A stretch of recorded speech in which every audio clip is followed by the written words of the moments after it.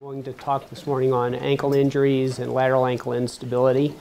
You don't get too much in the terms of lectures on foot and ankle, but it is an important topic in sports medicine, and so we're going to try to cover a fairly large swath of it today.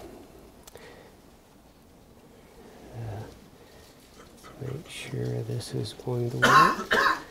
So these will be the goals for the presentation, give you a little bit of historical background. In fact, we'll go way back. Review the standard of care, some information on the research we've done here, describe common presentations of lateral ankle injury and some of the associated conditions that occur that can often mimic a lateral ankle sprain, demonstrate some of the surgical techniques to deal with lateral ankle instability, and then look at some outcomes. So this is a quote that I have always liked. It's from Percival Pott, who lived in the 1700s and is known for Pott's fracture of the ankle as well as a few other things. He was subsequently knighted in England, not for saying this, but for other things. He says, "Our ancestors deserve our best thanks for the assistance they've given us. Where we find them to be right, we are obliged to embrace their opinions as truths. But implicit faith is not required from man to man, and our reverence for our predecessors must not prevent us from making our own judgments." And so I think that this is definitely the case in ankles. In the time period years ago when I was a resident, there were some basic tenets that were believed. At one point, it was thought that you could just fix the medial malleolus in an ankle fracture, a bimalleolar ankle fracture, and you didn't have to do anything with the fibula. That obviously was proven wrong. And then the same thing occurred with bimalleolar fractures, saying you could just fix the fibula and you didn't have to fix the medial side, and that has subsequently been proven incorrect. So there are a lot of things that were believed to be true earlier and I think are becoming less the accepted. So we're going to go back a little bit in history. This is the original textbook of history recorded from Herodotus of Halicarnassus, who wrote in the time period of around 430 to 450 BC, or 450 to 430 as it would be. And so over 2,500 years ago, and he talks about the first record of a severe ankle sprain.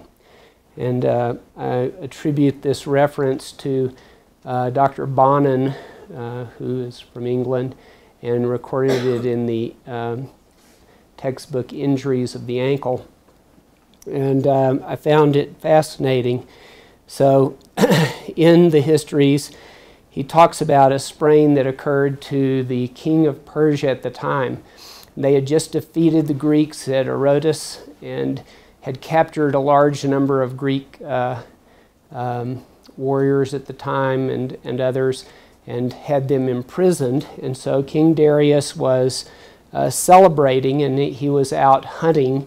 And when he stepped off of his horse, he injured his ankle, and injured it so severely that he was unable to walk. He subsequently consulted his physicians. At the time, Egyptian physicians were considered to be the best in the world, in the Western world. And they actually treated him very aggressively with manipulation and made his injury worse.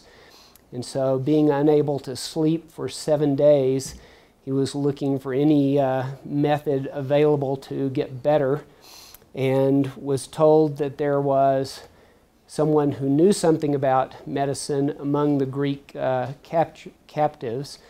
And so he brought Democritus in chains from where they had him imprisoned, and brought him before King Darius chained and in rags. And so King Darius asked Democritus if he knew anything about medicine. And Democritus, thinking that if he said he did, he would somehow be punished, indicated that he really didn't know anything. So King Darius then decided that since he didn't know anything, that he would bring out the whips and the spiked chains and flog him, and immediately Democritus' memory improved.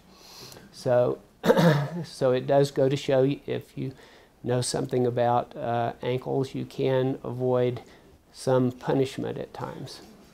So the next is when he began treating King Darius, he used the typical treatments of the Greeks, which were more advanced at the time. This was the time when Hippocrates was practicing, and the Greek school of medicine was really much more active at the time.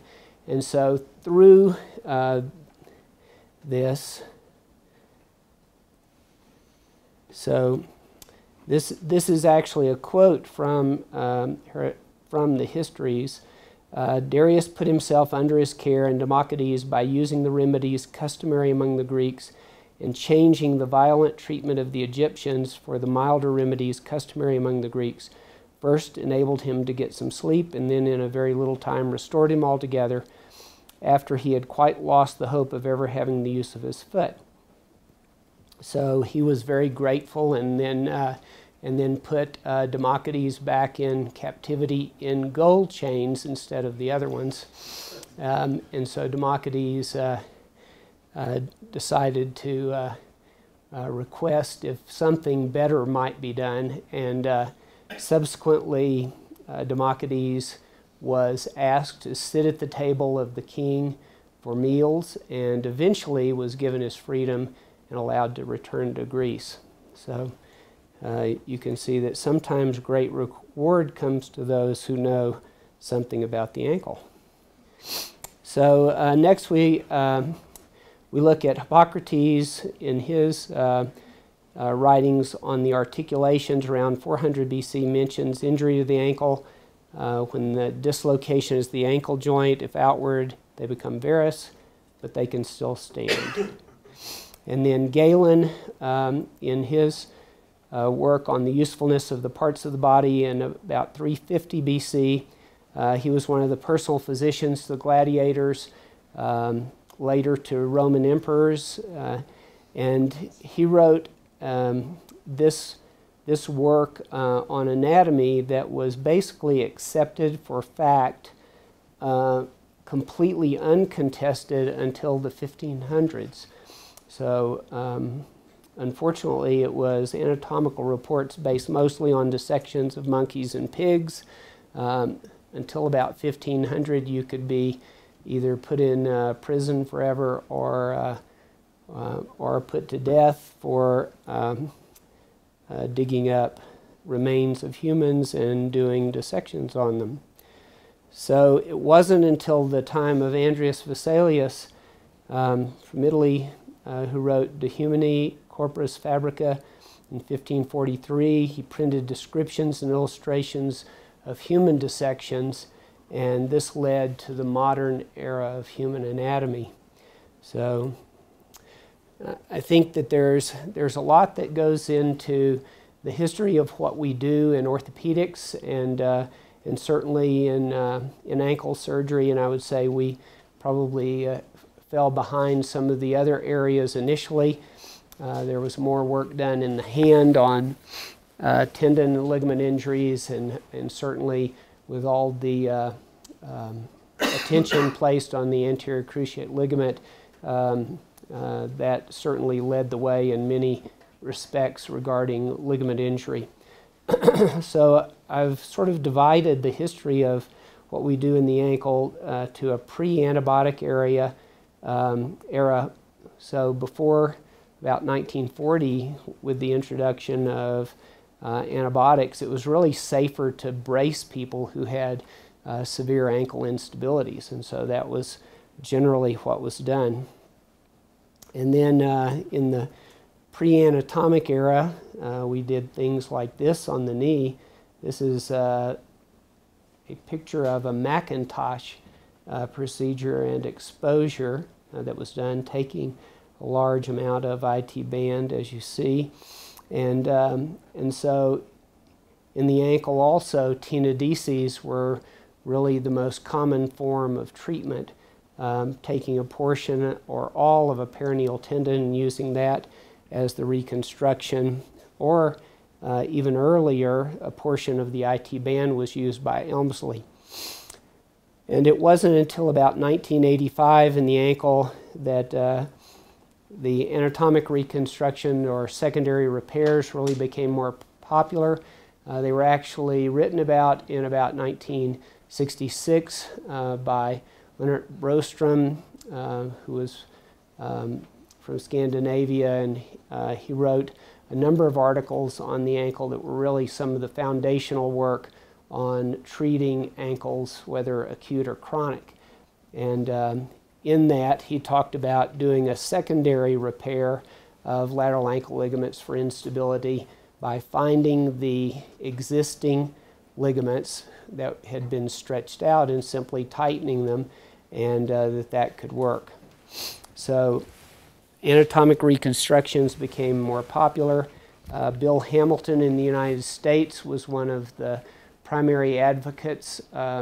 He was the doctor for the New York Ballets and was one of the past presidents of the Foot and Ankle Society, so his position gave him a platform for that. And then Nathaniel Gould, who was the chairman at the University of Vermont, also wrote about doing Brostrom procedures and how to augment them with tightening of the inferior extensor retinaculum, which became known as the Brostrom-Gould procedure, and we'll talk about that a little bit more. And then since about 2005, I would say, there's been a real push for aggressive rehabilitation of ankles, both from, and probably even before that, for acutes, and even more so now for chronic ankle instability following surgery. And so there's been a need for more strength in the repairs and reconstructions. So this is a picture of the procedure that was really the most common procedure when I was a resident. It was called a Chrisman-Snook procedure. It took half of the peroneus brevis and then weaved it through the talus and through the fibula and through the calcaneus, and really was not anatomic, but was very successful at restricting movement, and that could make the ankle more stable. Unfortunately, it could also lead to long-term problems very similar to the other procedures that were used, like the Evans procedure, the Watson-Jones procedure, and Larson procedure. All were tenodesis procedures that were used to stabilize the ankle, and yet over a long-term period typically caused arthritic changes in the joint. So if we go back, Elmsley actually had it close to correct. If you look at his reconstruction using the iliotibial band for recurrent subluxation of the ankle joint, he only reported 4 cases, and that may have been one of the reasons it didn't gain a lot of popularity, but it really is fairly anatomical in its orientation, but really fell out of favor, really was not that popular in the United States. So let's look at a little bit of the epidemiology. So it's the most common time loss injury in sports. Occurs 1 per 10,000 person days. That's about 2 million per year in the United States alone, with an annual healthcare cost of about $2 billion. Persistent symptoms occur in 15 to 20% of patients who have ankle sprains, and they constitute about 30% of all athletic injuries. So if you look at the incidence, it's about 0.83 per thousand athletes. And so in comparison, ACLs are about 0.15 per thousand, and concussions are about 0.28 per thousand. So it behooves you in sports medicine to know something about ankle sprains because you're going to see a lot of them. There are risk factors. The peak incidence is ages 10 to 19, not surprising. And males predominate, particularly in the ages of 15 to 24. And then females have more prevalence of ankle sprains in the ages 30 to 99, probably because they live longer than we do. And then athletic involvement accounts for about 45 to 50% of the ankle sprains. And race, it's higher in blacks and whites than Hispanics. That may relate to other factors. So some of the contributing factors: obesity, skeletal foot morphology like a cavus foot or a cavovarus foot, high-risk activities, sports in particular, and then connective tissue laxity, which may just be congenital laxity versus having a collagen disease such as Ehlers-Danlos or something like that. And I think you all know that orthopedics is applied anatomy. And so we're going to begin with a little bit of that and look at how we've done the research here. And you see that it's based on anatomy and biomechanics, and then progresses from anatomic repairs and reconstructions to evaluating clinical outcomes. So, as you know, that's Dr. LaPrade's baby, and that's the way we've done it here at the ankle also. So one of our first studies was published in JBJS on an anatomic investigation of the lateral ankle ligaments for surgical reconstruction procedures. It's based on work done previously by a Tarian out of Duke, published in AJSM in 1985, and then a work in clinical anatomy from 2008 by London, Beckram, and Van Dyke. And so we know that the anterior talofibular ligament, or the ATFL, is the primary restraint to inversion and internal rotation. You can see the dimensions. Load to failure on testing was about 140 to 160 newtons. It has greater strain than the CFL does, and it's composed of 1 to 3 bands, and a Tarian and Van Dekram found that 2 was the most common. In our own study, we found that it was, in 14 specimens, it was 7 each way. So you see the double, see if I can make that come up, and I can't. Here we go. So 2 bands, the ATFL there, and 1 band there. So in our study, we looked at specific locations for the origin and insertion of each ligament on the fibula, the talus, and the fibula and the calcaneus. So this is the anterior talofibular ligament measuring from the inferior tip of the lateral malleolus toward the lateral ankle joint. It measured 13.8 millimeters on average, and approximately 50% of the longitudinal difference or distance between those points. And then the insertion site for the single band, which is what is used mostly for reconstructions, is 17.8 millimeters from the apex of the lateral talar process to the anterior point of the articular cartilage of the trochlea, located here, and 17.8 millimeters on average for the specimens, and approximately 62% of the distance in that location. So that can be used for making drill holes for reconstructions. The calcaneofibular ligament, on the other hand, is the primary restraint to inversion, particularly in neutral and dorsiflexion. You see the measurements for it. It's mostly tubular structure as opposed to the ATFL, which is flatter. Load to failure is stronger, approximately 350 newtons. Angles 10 to 45 degrees posterior to the line of the fibula, and makes an angle of about 105 degrees with the ATFL, but there's a lot of variation to these angles, and that seems to be related to a degree as to why some people are more susceptible to ankle sprains. So you see the angle there between the two ligaments. We also noted origin and insertion sites for the CFL.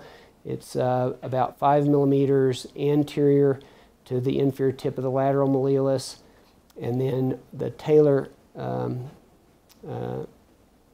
actually the calcaneal attachment, 16.3 millimeters posterior superior to the posterior point of the perineal tubercle that you see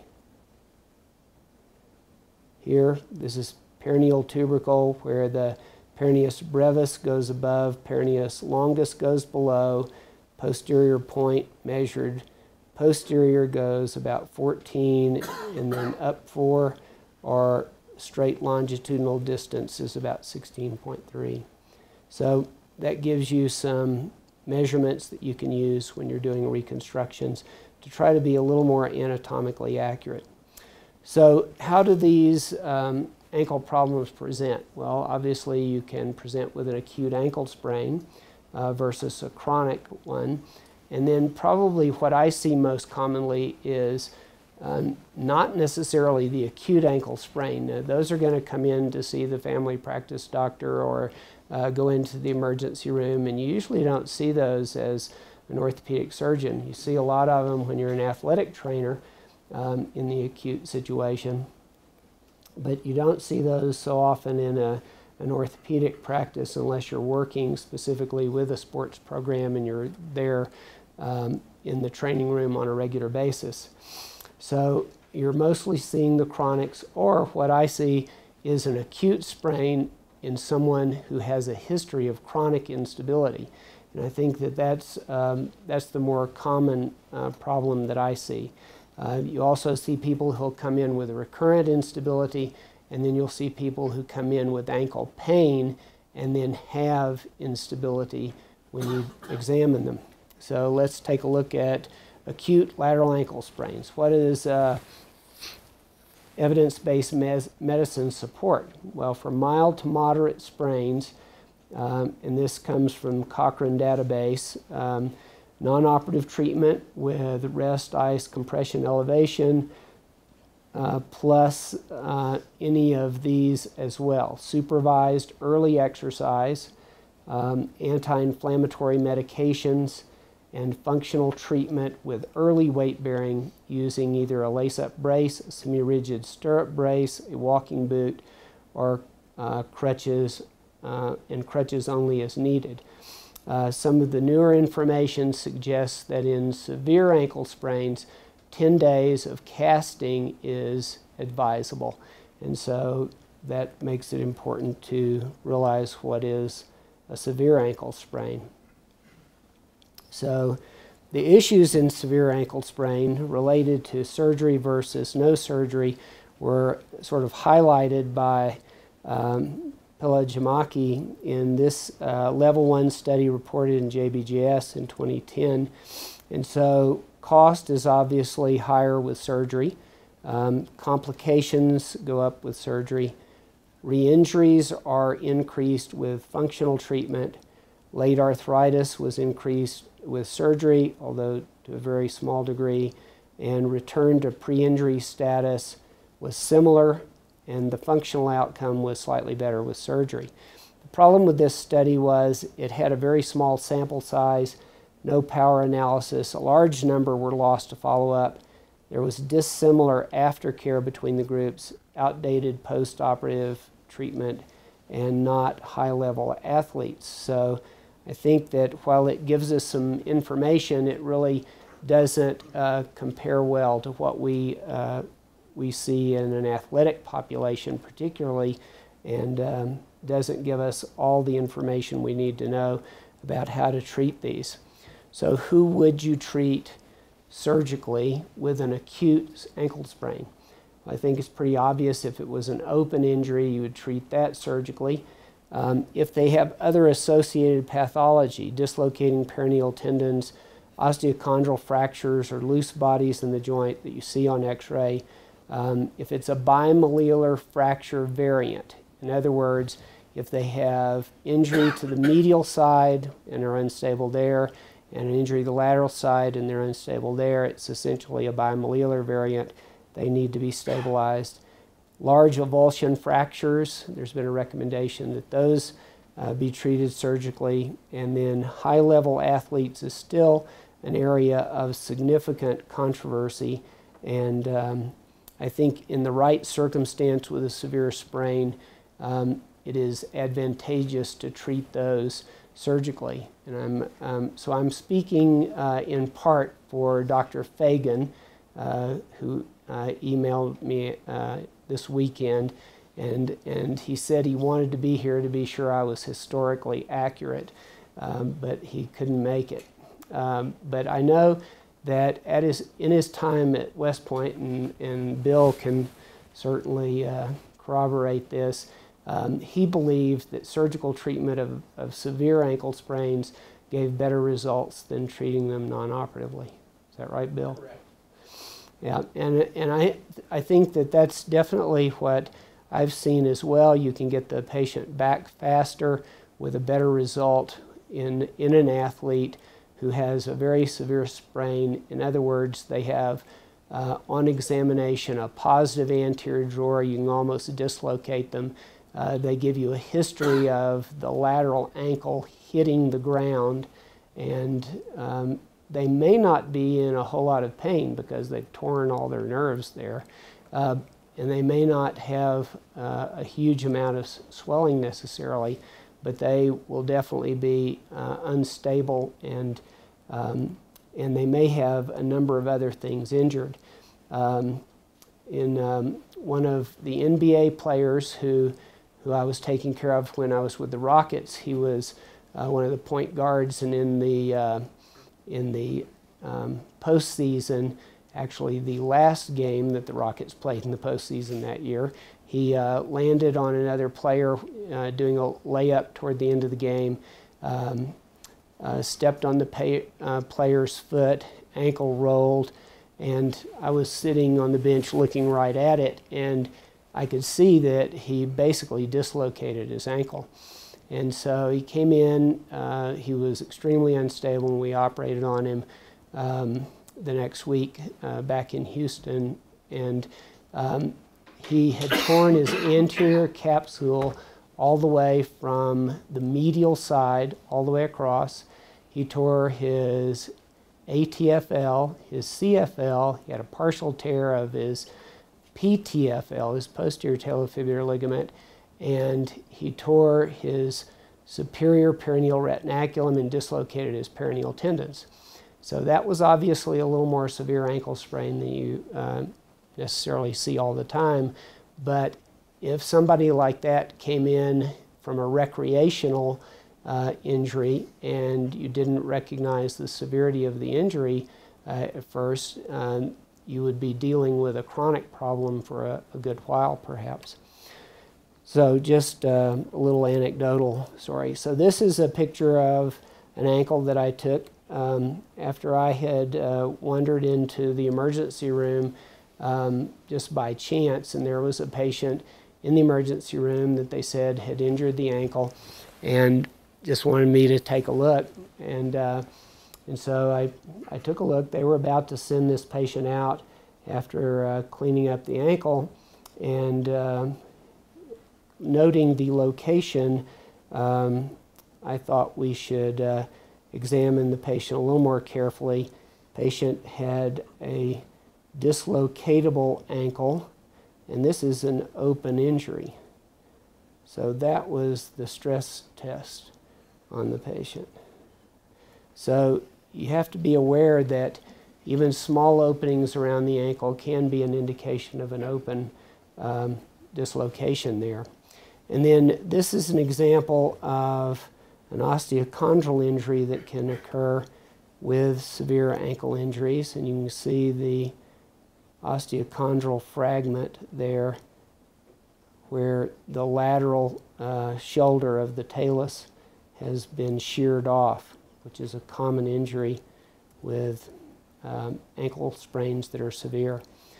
So one of the things that I look at in these patients that present acutely but have a chronic history, are they mechanically unstable? Is there a history of a bad ankle sprain where they had to be on crutches, they had to have it immobilized, they couldn't walk on it for a while? Was it properly rehabilitated? One of the things that's been shown in European soccer is severe ankle sprains often occur most commonly in those athletes who didn't fully rehabilitate following a lesser sprain of the ankle. And so it's really important that the patients with ankle sprain be properly rehabilitated before returning to their sport. And then, are there signs of secondary problems, peroneal tendon pathology, osteochondral lesions, or early arthritis? And then finally, the question is it the right time to fix their instability? So we typically confirm their mechanical instability both clinically and radiographically.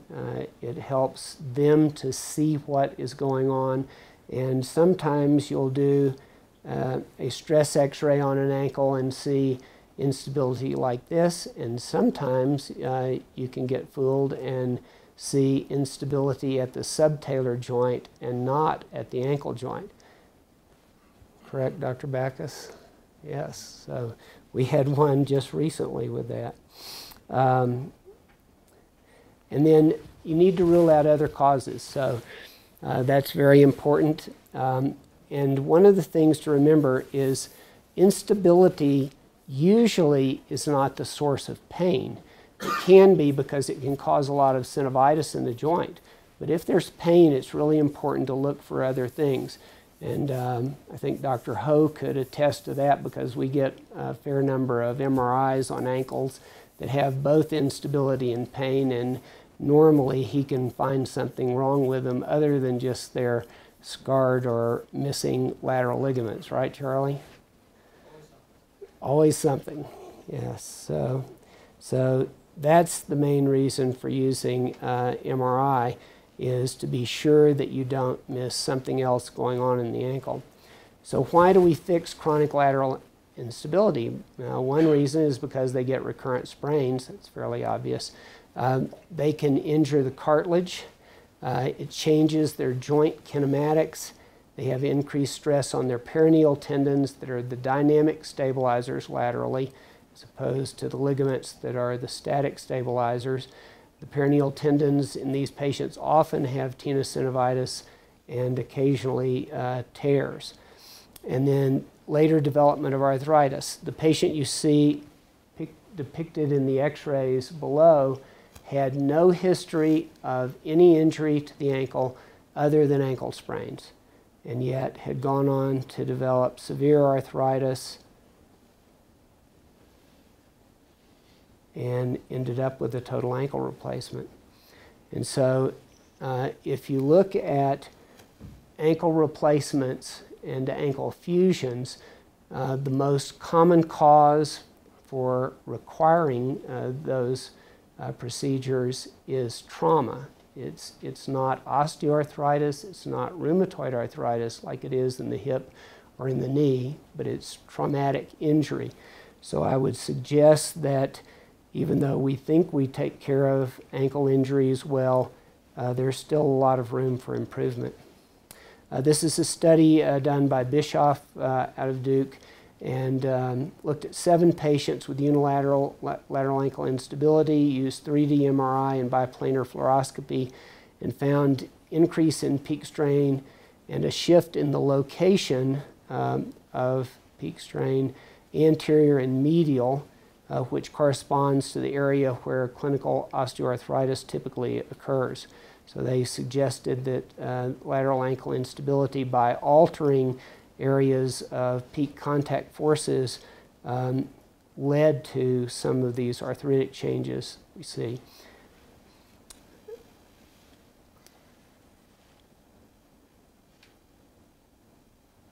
Okay, what are some of the other causes of instability? Because they aren't all lateral ankle.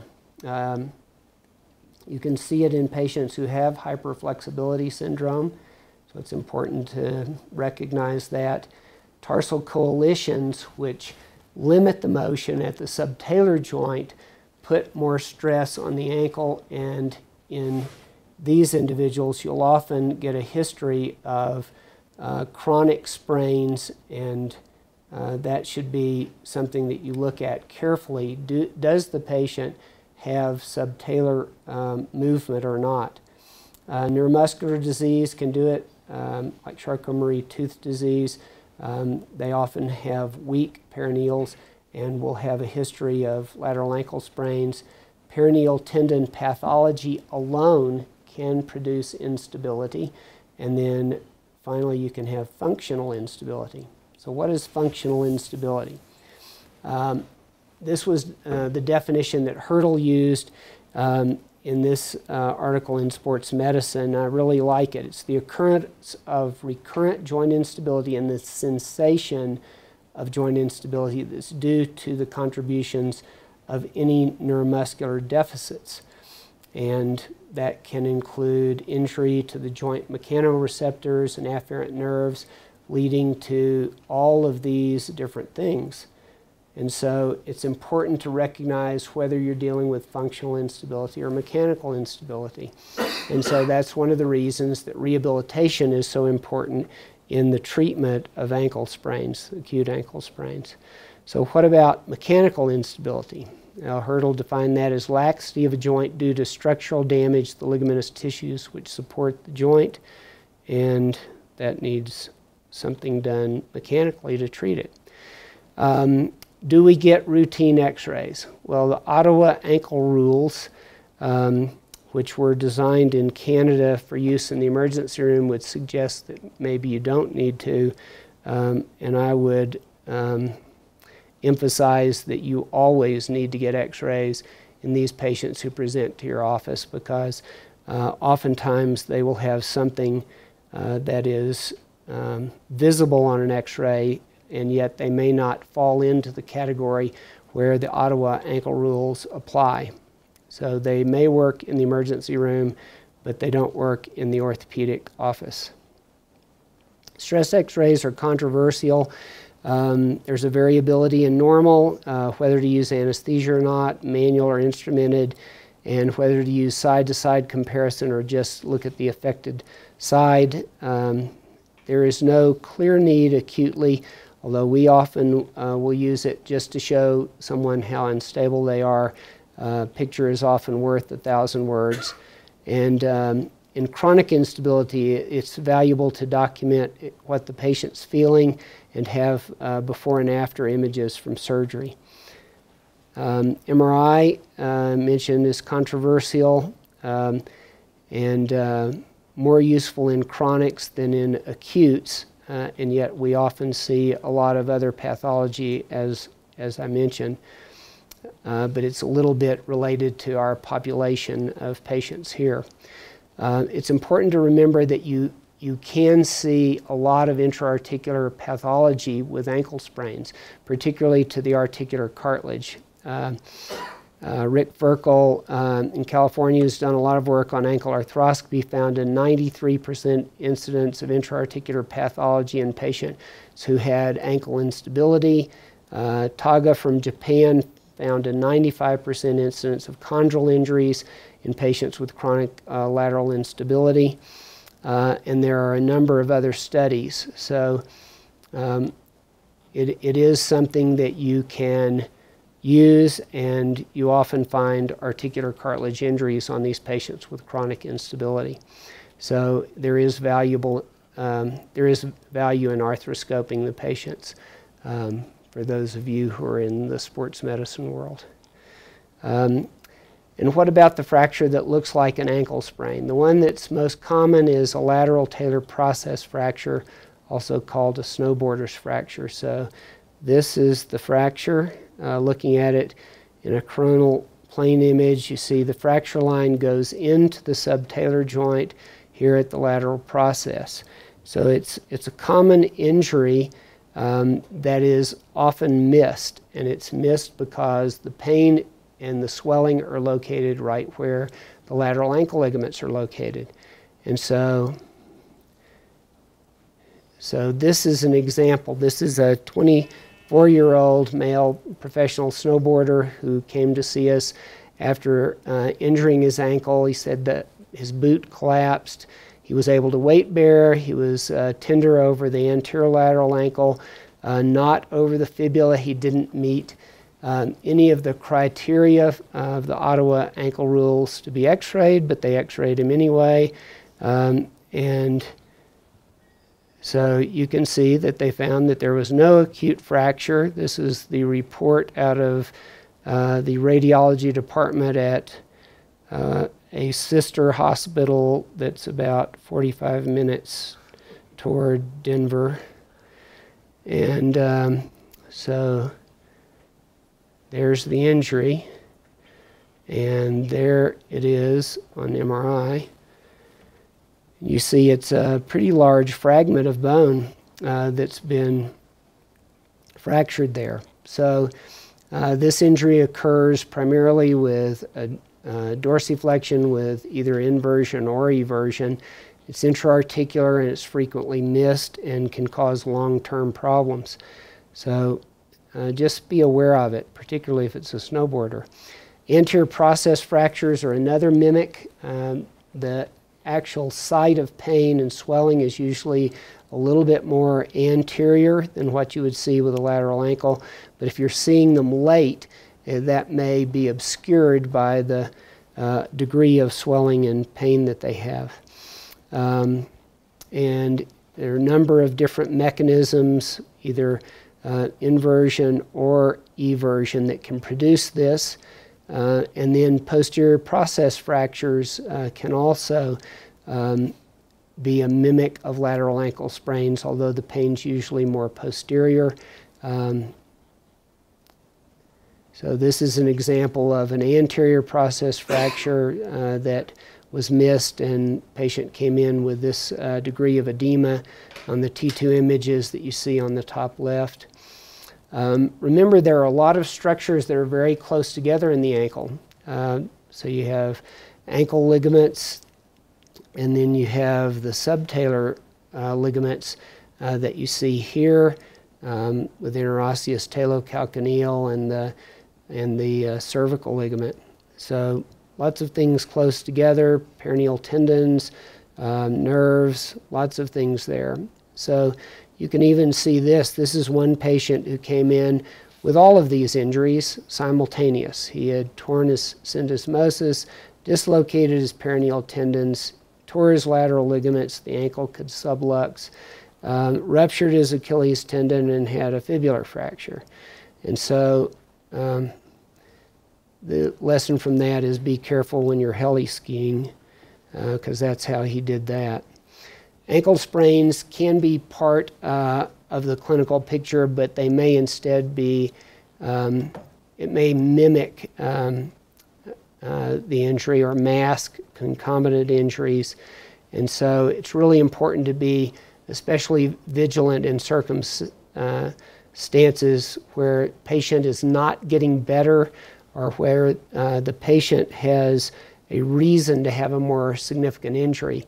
So a snowboarder landing flat who has a lot of pain, you've got to look for something more than just an ankle sprain.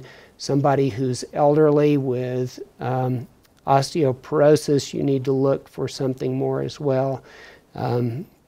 So if the history doesn't fit, then or that it's a special at-risk population, be cautious to look for some of these other things. All of these can mimic a lateral ankle sprain and be a wolf in sheep's clothing for you.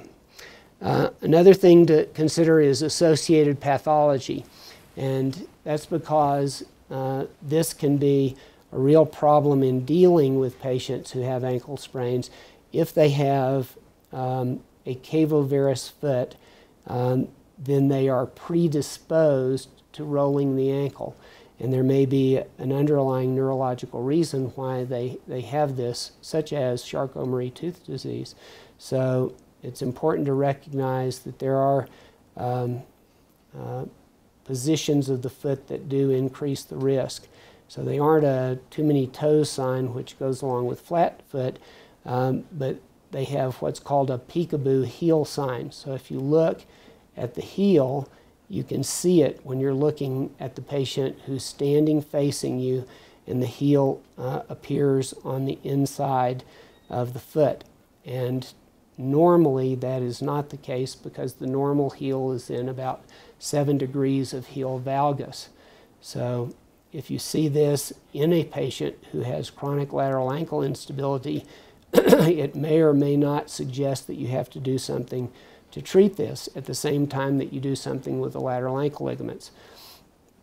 So you can also look at the foot and see if there's increased pressure on the lateral border of the foot.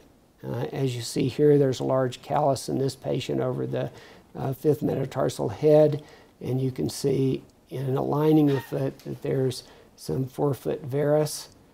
And so you want to do a Coleman block test. It's not just useful in pediatrics, it can be useful in adults as well, because it determines hindfoot flexibility. If you have hindfoot flexibility, then you may have a forefoot driven varus, and therefore you can treat that with an orthotic device. So you want to see if they go from heel varus to a more aligned position when you put the heel on the block and the first ray is off the medial side of the block, as opposed to not moving at all, which would suggest that it's a rigid deformity, which might require doing something like a Dwyer osteotomy and moving the heel into a more valgus position surgically to protect your lateral repair reconstruction. So this is what you can do non-operatively. So let's talk now about the surgical technique. So I mentioned the non-anatomical methods of treating it versus anatomical. The Christman-Snook method is sort of out of favor now, and we're trying to use more anatomical reconstructions like you see in almost every other joint area. So we'll begin with the Brostrom-Gould procedure. We typically start with a stress X-ray under anesthesia to document the degree of instability, arthroscope the ankle. In a condition where it's just lateral ankle instability and I'm doing just a Brostrom-Gould procedure, you can use a curvilinear incision that follows the anterior border of the fibula. And this works quite well. It's very limited, and you can get to everything that you need to there.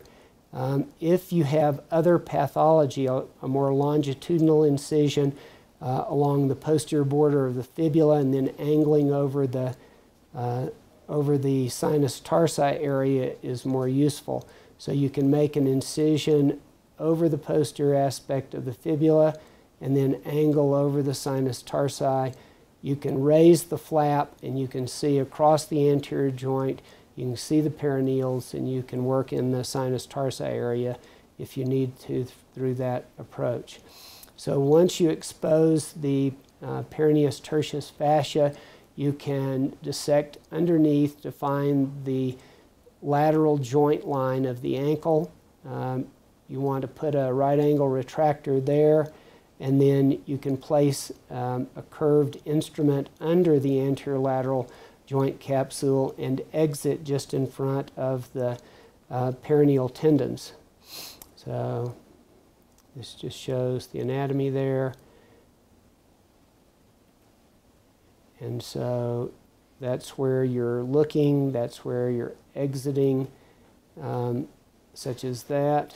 And then you can divide that either close to the fibula, so you can use suture anchors to reattach the native ligaments, or you can simply divide it in mid-substance and imbricate it with sutures. Both methods work, and we'll see a little bit of the minor differences that you see in testing it.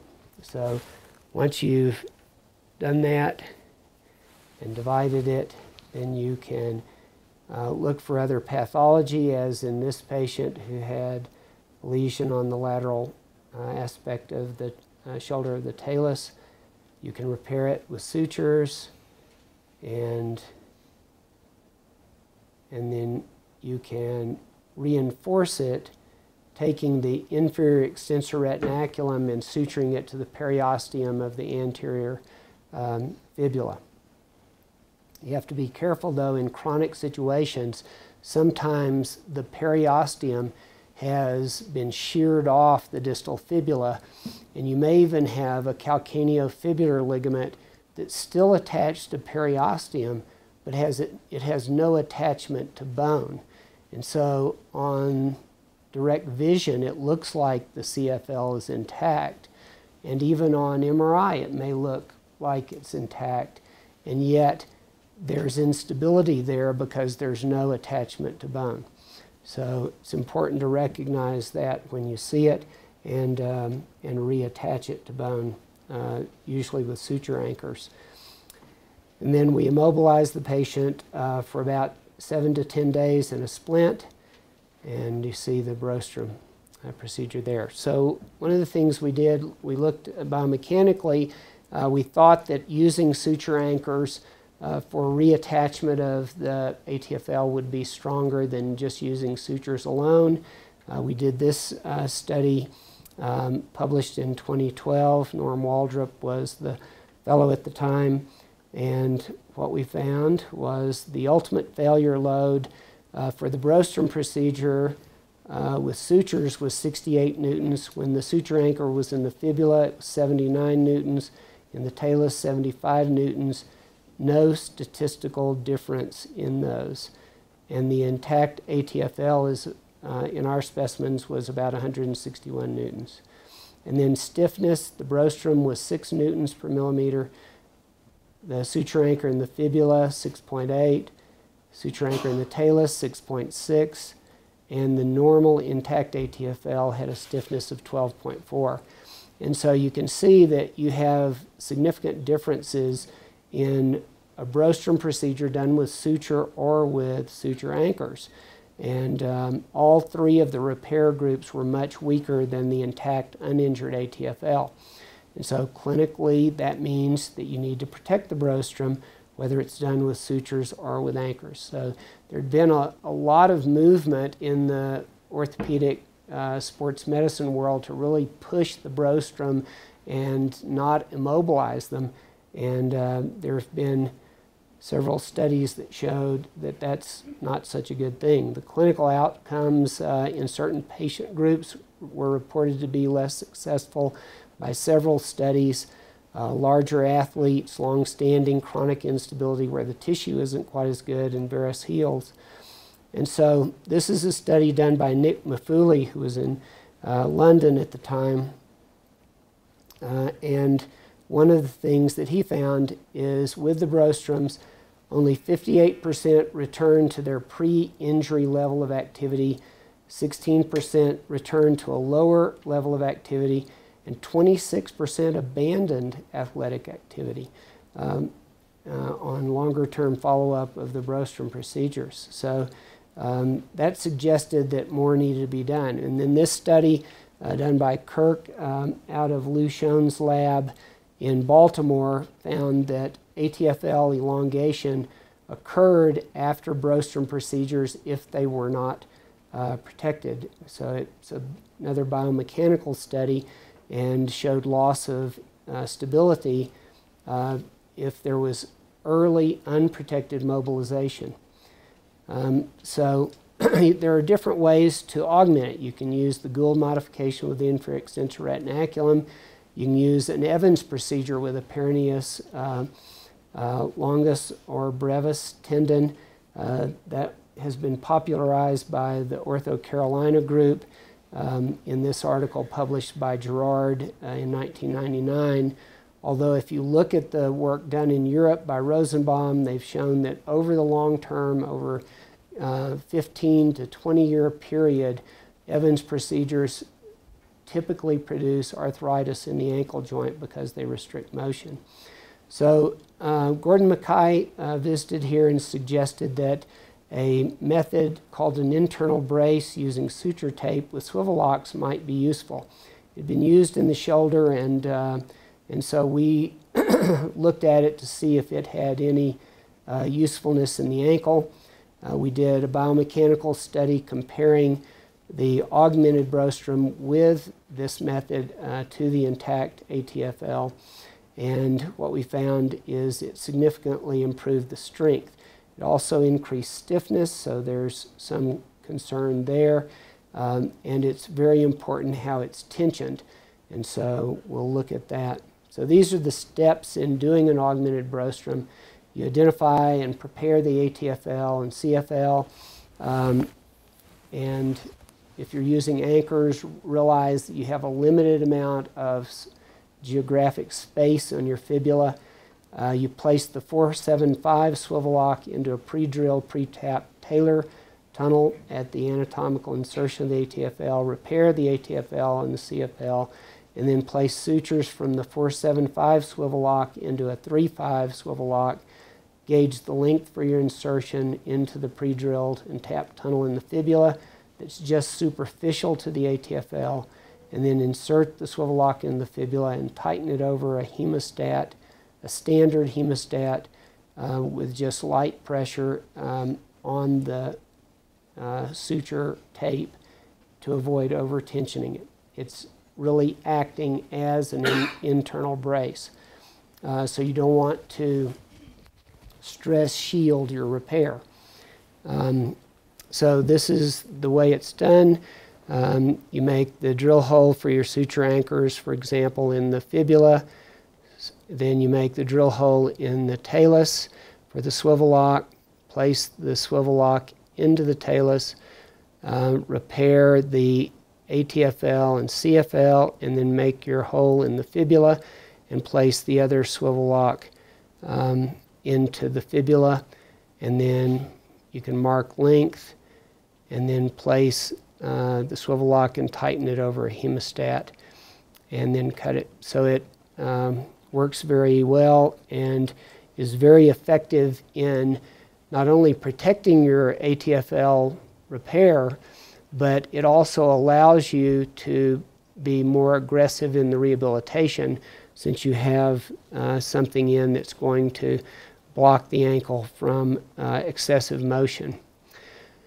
So if we continue working on building the pyramid here, what if the ligaments are irreparably damaged or chronically damaged and insufficient and likely to fail? Well, that's where you may consider using internal brace, but we've typically used an allograft reconstruction. So this is the study that we did on allograft reconstructions using a semitendinosus allograft. And we found that the allograft and the native ATFL have similar strength and stiffness. This was the measurements that we found in this study, and they were not significantly different. So anatomic reconstruction was found to demonstrate similar strength and stiffness at time 0 in a fresh frozen cadaveric model, and so we felt that we could duplicate the anatomy and biomechanics of the lateral ligaments. I use it particularly for failed prior reconstructions. As you see here, this patient's already had a brostrum with 2 metal anchors in the fibula. And so generally in this circumstance, you don't have tissue available to use for the secondary repair, so you have to bring in good tissue to reconstruct the ligaments. It's also useful in large athletes or those with hypermobility. If you use their own tissue, they typically are still hypermobile, so using a tendon graft can be useful in that circumstance. So this is the surgical technique for ligament reconstruction. It's pretty much the same regardless of what you're doing, whether it's at the knee or elsewhere. You can use an autograft of a semi-T, and in some countries that is the only thing you can do.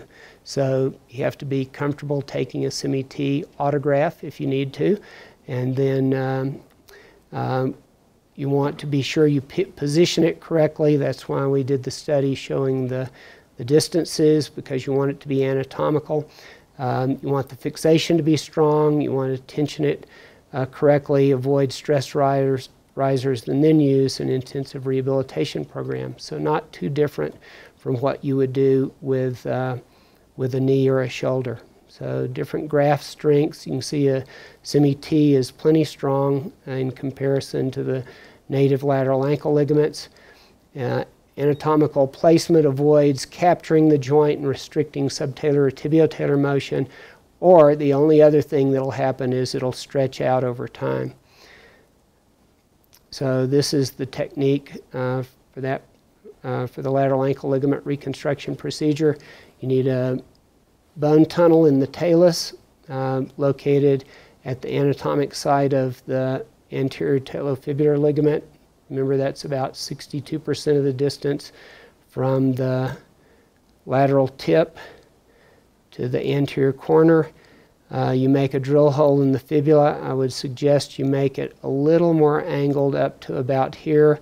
It's usually about a 45-degree angle of insertion of the ATFL to the longitudinal line of the fibula, and gives you more room for your second tunnel, which is for the calcaneofibular ligament. This should be about 5 millimeters there to the tip, and you should have about a centimeter at least between your two drill holes. Then you can place your tendon graft in the talar tunnel. We usually will drill the calcaneal tunnel before we finish. We place the swivel lock or place the interference fit screw into the tunnel against the tendon using the biotenodesis inserter, and then you'll take the tendon through the anterior talofibular ligament arm here. If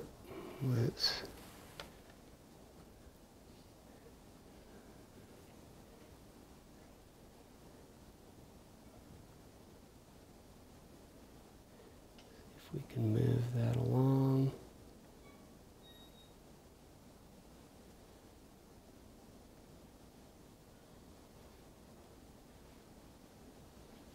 So there's the fibular tunnel.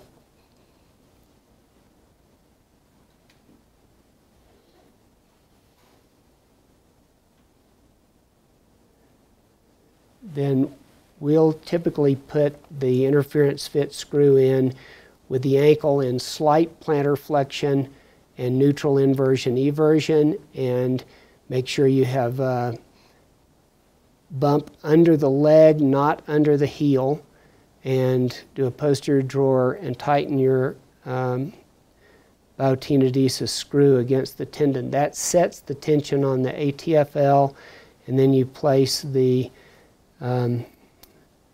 tendon graft through the calcaneofibular ligament hole in the fibula.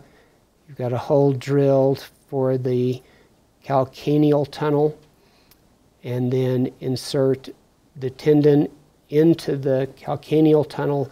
I usually use the beef pin pulled all the way through, not like you're seeing it here, because I want good tension on it, and I can get that better by pulling on the sutures across the medial side and then place the interference fit screw against the tendon within the tunnel there. So they're in a splint for 7 to 10 days. They weight bear as tolerated in a walking boot after taking the splint and sutures out. Physical therapy starts between 1 and 4 weeks, depending upon how many visits they have available. and they use a brace or tape protection when they return to sports following their functional rehab and testing. So you see in the boot, do the strengthening exercises, work on proprioception, and then before they return to sports, we'll sometimes do sports testing. This is Anna doing the sports test on Yao Ming before he went back to play. And you can see it looks sort of like a dwarf working with someone. Sorry, Anna. And then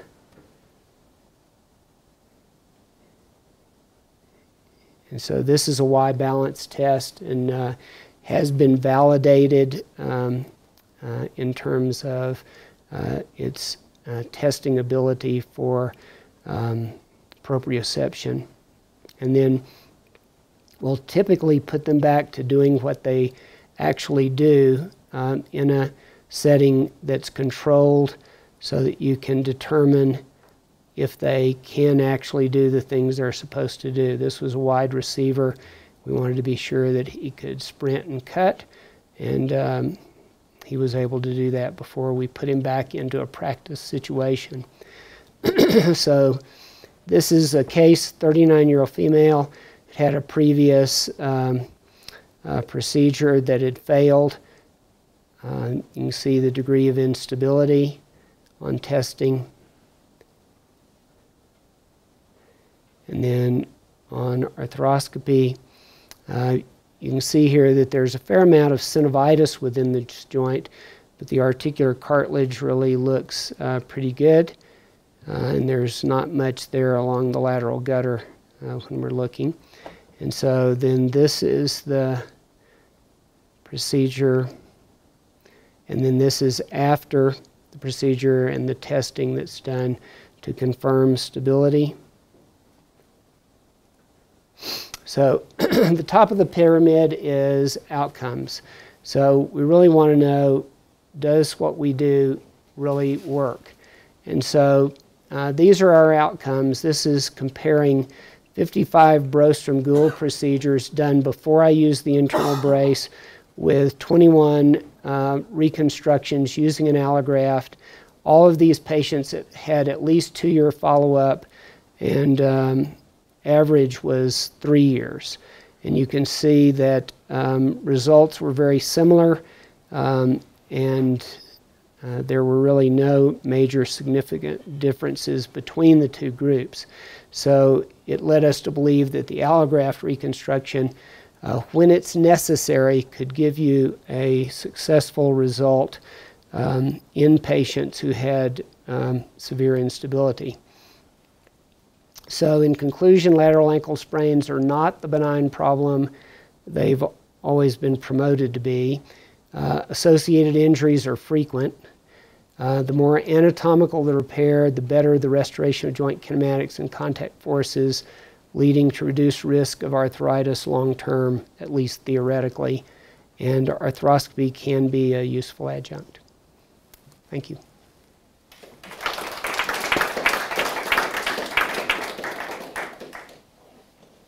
Fagan would have been proud. Thank you, Bill. So any questions? So, Jack. Has there been any work looking at the differences in long-term outcomes between the Turn on the lights. allograft reconstruction versus autograft? Which patients? No, there have been no studies done on that. It'd be a great study, although I think it would take a lot of numbers to show a difference. I've been using allograft tendons on the more complicated reconstructions for about 15 years now. I initially used a lot of allografts like most of us did on ACLs, and so that was what led me to use it on the lateral ankle ligaments. And I really didn't see the problems that we've seen in ACL work with allografts. And I think it's because it's shorter distances, it's extra articular, and and it's not subject to the same forces that the ACL is. Anything else? Any other questions? Okay, thank you.